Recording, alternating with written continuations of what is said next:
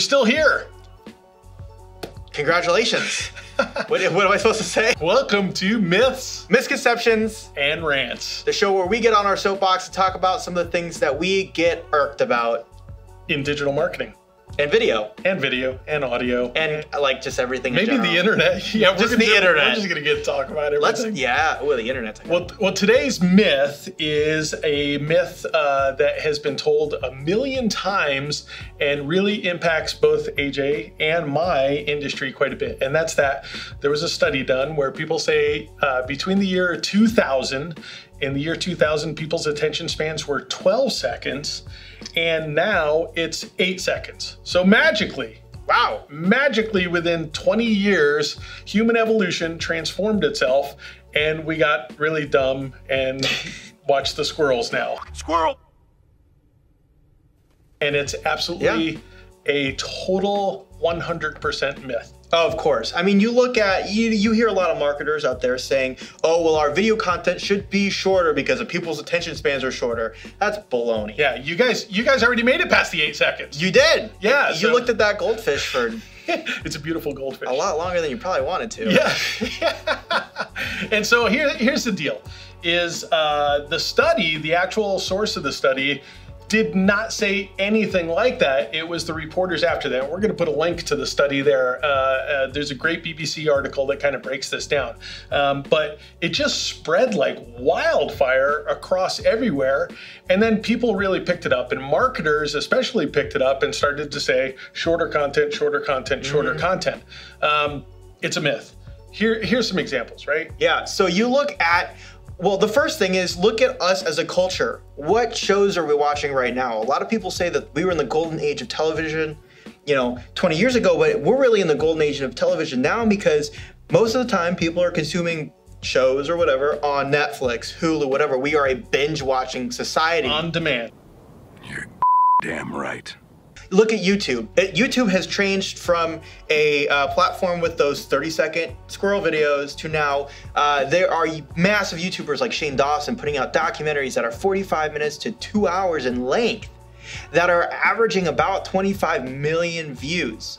And you look at Dude Perfect, Jake Paul, some of these other massive YouTubers who are averaging 15 to 25 minute long videos with billions of views, and their age range is about 9 to 15. So some of our young people are watching that full content. Supposedly young people with no attention. With none of the attention span. Yeah, and they're watching Baby Shark for 14 hours a day. Exactly. Baby shark do-do-do-do-do, baby shark do-do-do-do-do, baby shark do-do-do-do-do, baby shark. So here's the thing to learn from this though, is attention spans haven't changed, but what has changed is choice and quality. Right. And so videos, obviously if we capture someone's attention in the first seconds, as we tried to do with you guys, and I think we did it, that's why you're still watching. Yeah, for sure. We captured your attention, we kept you, and now you finish watching the video. But if we hadn't caught your attention right in the beginning, what you would have done was look for something else. That doesn't mean that your attention span changed. It meant that the choices that were there for you changed. And so what people are used to now is on-demand video or search engine marketing or anything else is I can click on the search engine, do a search, I can go on the first thing, say, that's not really what I was looking for. And I can go back and I can go to the second thing and I can go to the third thing. And then when I get to the fourth one and it's everything that I wanted, then I devour that article and I read the whole thing.